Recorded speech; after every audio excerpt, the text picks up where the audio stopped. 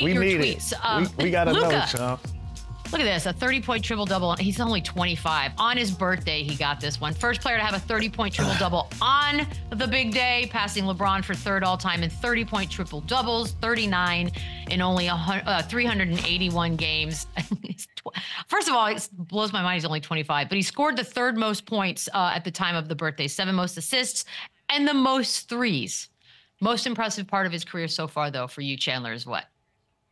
Oh, it's everything. The fact that he's only just turned 25 years old, and guys like Dirk, guys like J. Kidd, they're putting him in this category with greatness already without winning a championship. That just it's unbelievable how good he's been. The guy's averaging 35, 10, and 9. And you're telling me that's not like the MVP of the season? Like, it's ridiculous what he can do. Just shows you how talented, how good the league is. But it's sublime to watch. The guy's unbelievable. If Jokic didn't exist, we'd be talking about this guy like the greatest thing since sliced bread.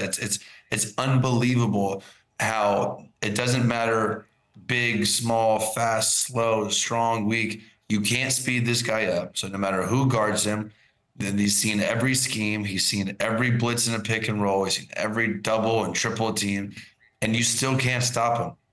It's unbelievable what he's done in such a short period of time. He's going to be great for the foreseeable future. And it truly is remarkable the things he does with the basketball. I don't want to take him for granted either, because he's a special talent.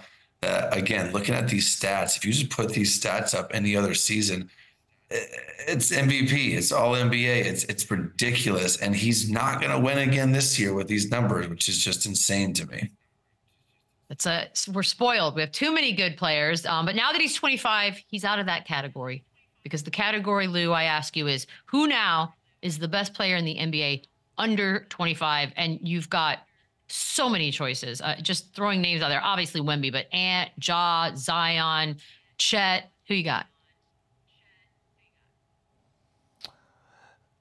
It's Luka's birthday, so outside of Luka, it's still Ja Morant world. Okay. Once he gets back healthy, and get flowing, you see the impact that he can have on an entire city, organization, and just his individual team. When he's out of that lineup, they have a completely different outlook on the season. And once he gets back in, I think he's going to be a powerhouse. He's going to put Memphis right back in the mix of being one of the top teams in the league. And that's how good he is. And that's the impact that he has on everything going on around him. So I still like Ja Morant in this position.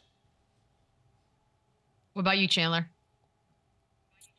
I mean, yeah, people are going to forget quickly how good Ja Morant is and how explosive and how fun he is to watch. So he's unbelievable. I think SGA is 25, so I guess he doesn't count. But it's Anthony Edwards to me. I've said it all season long. He's my favorite player. He defends. He's two-way. He can do it all. He can score. He's fun to watch.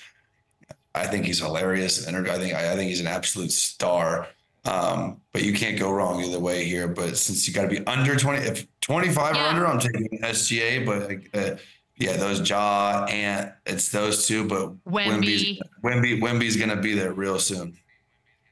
I mean, you know what? It's Thursday. I don't have it in me to argue with you guys on a Thursday. I'm peaceful today. We're going to take a quick break. When we come back, Sham Scoops and Paul Pierce is talking again.